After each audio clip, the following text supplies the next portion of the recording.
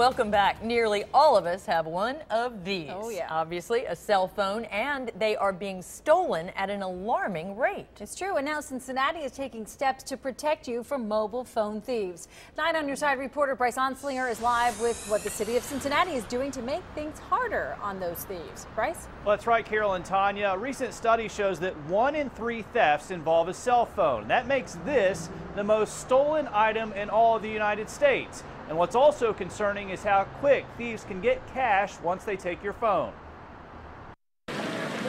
On a beautiful afternoon in downtown Cincinnati, it's easy to spot dozens of cell phones on tables as people take a break from the workday. I just figured if I leave it on this half of the table that,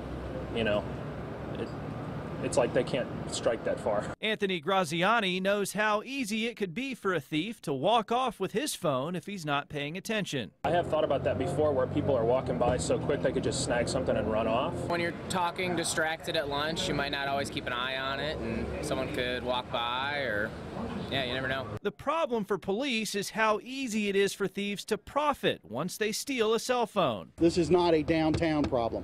This is a regional problem. Right now, dozens of stores around the city will buy a cell phone for cash, no questions asked. Some even advertise that they can unlock a phone in less than 15 minutes. To have something like that stolen is definitely an offense that is personal. Councilmember Chris Seelbach says a new ordinance would reduce cell phone thefts by making it harder for thieves to profit from stealing them.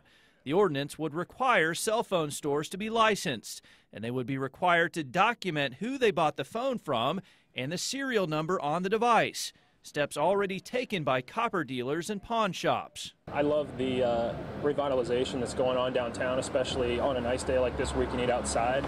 And if there's an initiative going on so that I can feel safer while I'm here, I think that's only a positive.